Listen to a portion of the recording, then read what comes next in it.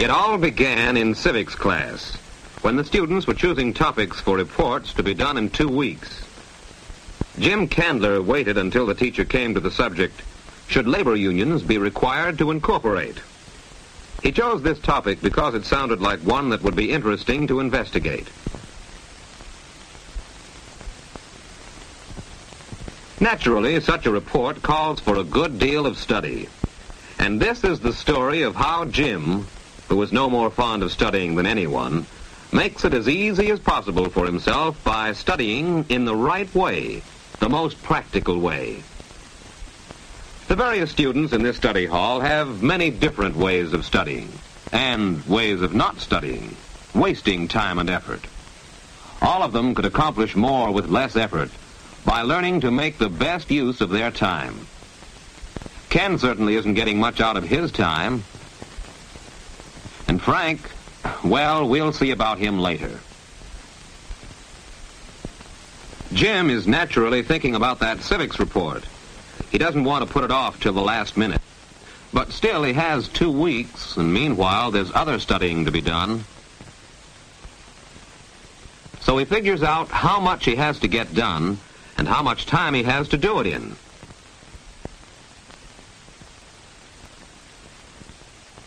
Then he decides how long to spend on each assignment. First, he has to get ready for his science class this afternoon. Then he can give the rest of the hour to his civics report. Budgeting your time to make the most of it is one of the skills involved in studying. These skills can be developed and improved, just as the skills involved in playing baseball can be developed and improved by paying attention to them and practicing them. Reading is another skill which can be developed. Most of us think we know how to read. But did you know that there are different rates of reading? First, there is skimming.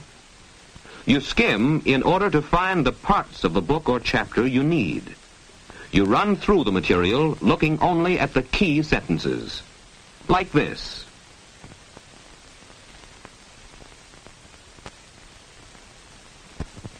The second rate of reading is rapid reading. You use this rate when you want to take in the large idea is generally about. Third, there is careful reading. Reading slowly in order to understand thoroughly each idea expressed by the writer. In careful reading, you take time to stop and make mental summaries of what you've read.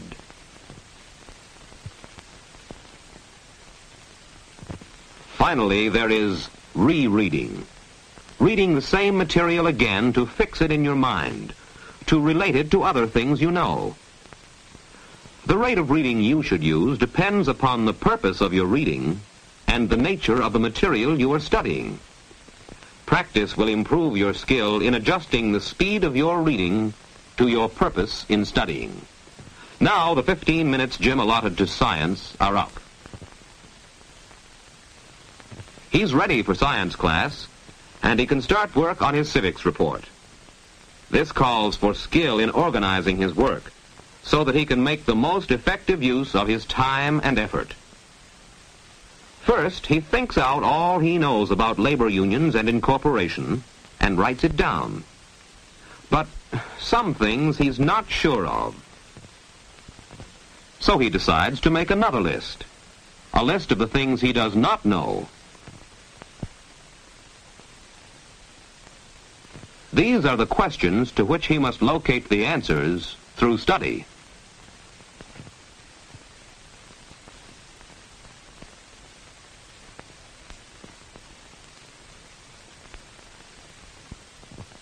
His search for information begins in his civics book.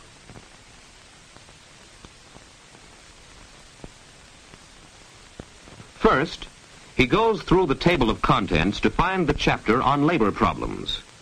Then he skims this chapter, looking for material about labor unions and incorporation.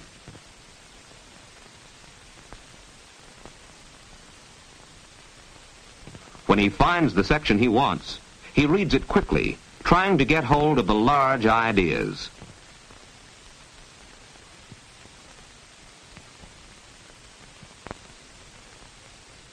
Then he finds the paragraphs relating directly to his topic, and he reads these slowly and carefully.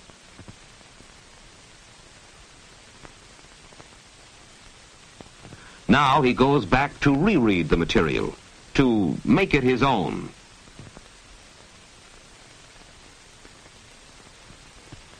Jim has made good use of his time and good progress in starting to study for his report. But Frank is still buried in the same book. He meant to do some studying in the other two, but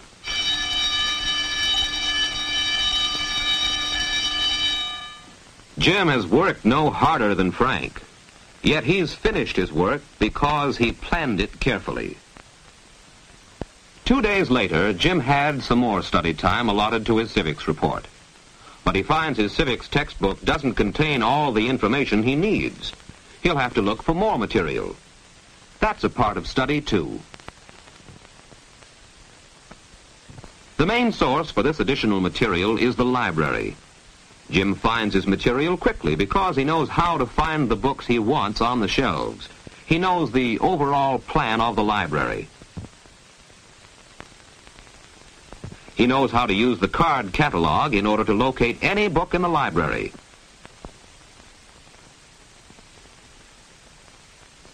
He knows how to use the reader's guide to find material in magazines and other periodicals, and the standard reference books for general material. Who's Who for biographical data, the dictionaries for special words, the encyclopedias for surveys of topics. But sometimes you want more material than you can find in a library. Jim did.